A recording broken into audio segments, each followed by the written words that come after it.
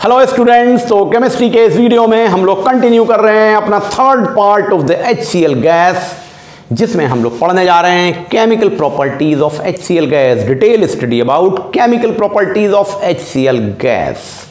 शुरू करते हैं। तो देखिए, पहली property, HCl gas non combustible होती है।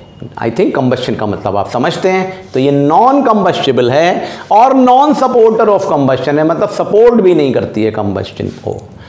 डज नॉट बर्न भी नहीं होती है, यानी कि और एक्सटिंग्विश कर देती है ग्लोइंग स्प्लिंट को। आपने देखा था एक एक्सपेरिमेंट जिसमें आपने देखा था कि एक जार के अंदर जब कैंडल रखी थी और उस पर HCl गैस गई तो उसने एयर को डिस्प्लेस किया और आग बुझ गई।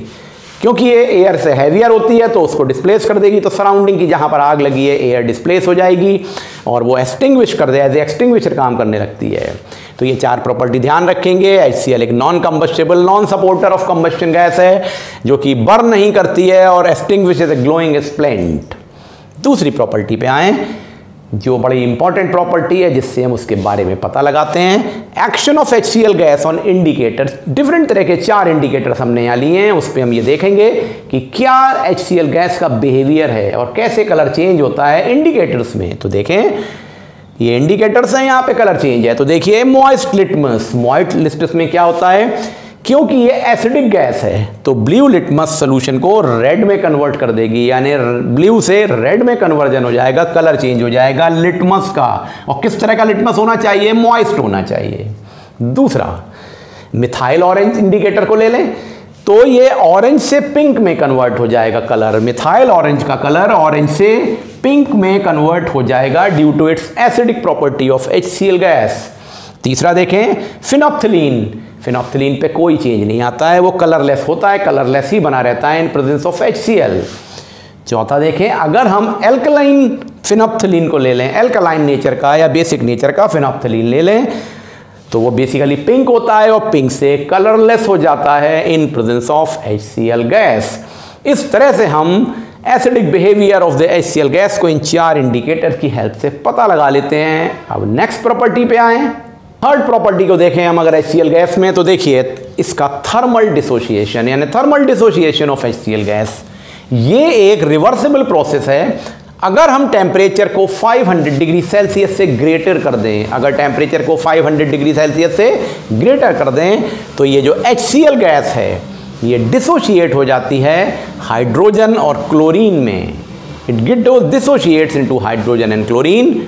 तो 2HCl with the reversible reaction get dissociated into H2 and Cl2, hydrogen and chlorine. ये रिवर्सिबल रिएक्शन है और 500 डिग्री टेम्परेचर के ऊपर होगा। ये इंपॉर्टेंट पॉइंट है इसका। अगले पॉइंट पे आए, फोर्थ प्रॉपर्टी। देखिए, यहाँ पे हमने यहाँ अमोनिया गैस को भर लिया एक जार में, ग्लास जार में अमोनिया गैस को भर लिया और HCl गैस को उसमें पास करते हैं। तो when the HCl gas is passed over a jar filled with ammonia, तो हम देखते हैं सफ़ेद रंग का धुआं बनने लगता है। देखिए, ये सफ़ेद रंग का धुआं बनने लगा, यहाँ फ्यूम्स बनेंगी सफ़ेद कलर की। और हम जब उसको स्टडी करते हैं तो देखते हैं उसके अंदर सस्पेंडेड पार्टिकल इन एयर होते हैं ऑफ अमोनियम क्लोराइड, NH4Cl के सॉलिड पार्टिकल एयर में सस्पेंडेड होते हैं, जिसके कारण वो धुआं सफ़ेद रंग का दिखता है। तो हुआ क्या, दो गैसेस के मिलने से, अमोनिया और HCl के मिलने से, दोनों गैसेस हैं, एक सॉलिड बन गया अमोनियम क्लोराइड। इसके पार्टिकल्स एयर में सस्पेंड हो गए और वाइट कलर का डेंस फ्यूम आ गया। तो when HCl gas is passed over the jar filled with the ammonia, the dense white fumes are formed. These fumes consist of particle of solid NH4Cl, ध्यान दीजिएगा, solid NH4Cl suspended in air, यानी दो gases के मिलने से solid compound NH4Cl बन जाता है और सफ़ेद रंग का धुआं आ गया। नेक्स्ट प्रॉपर्टी पे देखते हैं। अब नेक्स्ट प्रॉपर्टी आती है reaction of HCl gas with metal. Metals के साथ HCl गैस रिएक्ट करती है और रिस्पेक्टिव मेटेलिक क्लोराइड बनाती है और साथ में हाइड्रोजन गैस रिलीज होती है। ये सर्टेन मेटल्स हैं जैसे कि जिंक, मैग्नीशियम, आयरन, इस तरह के मेटल्स के साथ या सोडियम के साथ, इस तरह के मेटल्स के साथ ये रिएक्शन करती है, खासतौर से एल्कली मेटल्स। तो होता क्या है, ये एक सिंपल डिस्प्लेसमेंट रिएक्शन है, मतलब डिस्प्लेसमेंट का प्रोसेस होता है और हाइड्रोजन गैस रिलीज होती है और क्लोराइड बनते हैं। आइए देखते हैं इसको कैसे होता है। तो देखिए जिंक के साथ जब HCl का रिएक्शन हो रहा है Zn+2HCl, ये गैसवस फॉर्म में होगा। तो जिंक क्लोराइड बन रहा है ZnCl2 और हाइड्रोजन गैस रिलीज हो रही है। मैग्नीशियम के केस में भी देखिए Mg के साथ में या मेटल के साथ में 2HCl गैस की फॉर्म में है, तो MgCl2 मैग्नीशियम क्लोराइड बन रहा है और हाइड्रोजन गैस रिलीज हो रही है। आयरन के साथ भी HCl गैस से आयरन सेकेंड क्लोराइड बना और हाइड्रोजन बना। यहां पर एक इंपॉर्टेंट बात समझनी है, आयरन के साथ जब रिएक्शन होता है HCl का, या कुछ और मेटल्स भी हो सकते हैं जहां पे मोर देन वन क्लोराइड बन सकते हैं, जैसे कि यहां पे FeCl3 बन सकता था और FeCl2।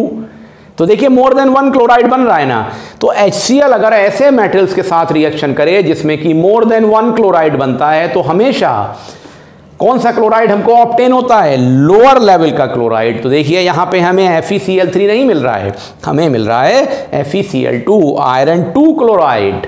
ये ध्यान देने की बात है, अगर HCl गैस के रिएक्शन में कोई भी मेटल है और मोर देन वन क्लोराइड का ऑब्टेन हो सकती है सिचुएशन, यानी उसके पॉसिबल है कई सारे क्लोराइड बनना, यानी आयरन में तो कई सारे बनते हैं ना, जिंक में तो बनते नहीं है, मैग्नीशियम में तो बनते नहीं है कई सारे क्लोराइड, सिंगल क्लोराइड होता है, लेकिन आयरन में FeCl2 भी हो सकता है, FeCl3। तो हमें कौन सा ऑब्टेन होगा HCl के साथ, हमेशा लोअर कंडीशन वाला, यानी कि FeCl2, FeCl3 कभी ऑब्टेन नहीं होगा।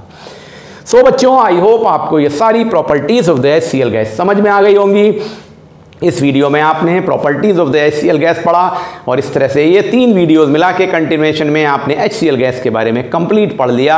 अगले वीडियो से हम लोग शुरू करने जा रहे हैं डिस्कशन अबाउट HCl सॉल्यूशन, यानी हाइड्रोक्लोरिक एसिड। जब इस गैस को वाटर में मिला देते हैं तो जो सॉल्यूशन मिलता है वो HCl का सॉल्यूशन होता है, जिसे HCl एसिड कहते हैं। उसकी क्या तरीका होता है बनाने का और उसकी क्या केमिकल प्रॉपर्टीज होती हैं उसको समझेंगे। Thank you.